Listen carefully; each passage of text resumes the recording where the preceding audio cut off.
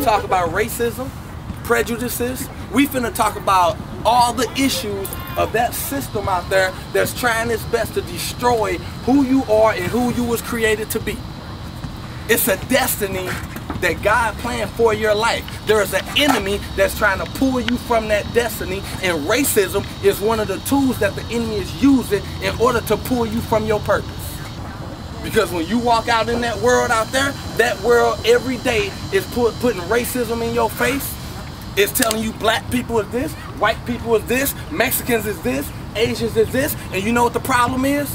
Because we done went through college and went through the system and allowed them to divide, you don't even know white people. You don't even know black people. So your perception of who this people is strictly based on what they told you and not because you took the time to get to find out who they are. I'm not afraid to address this. I understand what's going on right here and how different groups of my kids gonna be treated.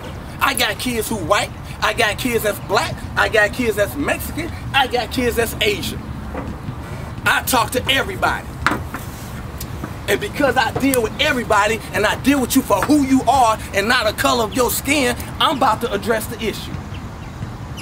Thursday, I promise you, your world is about to change. Because Thursday, we about to dig into the strategy of the enemy and who you are and how the enemy is sliding in to pull you away from who God created you to be. I know how the little black youth is treated. I know how the white youth is treated. Baby, I can go from Second Baptist and Episcopal all the way in the hood to Cashmere and Booker T. Don't bother me.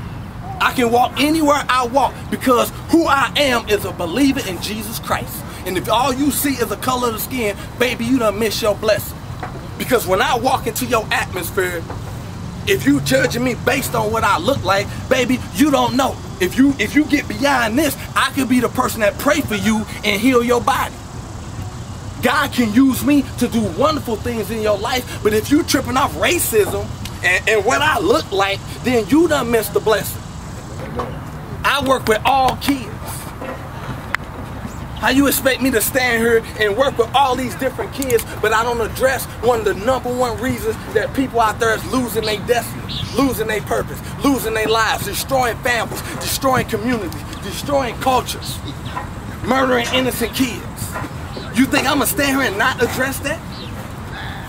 Nah. Thursday, reaching beyond limitations. Baby, we reaching and we going way beyond what they talking, and we not stopping, not stopping, not stopping.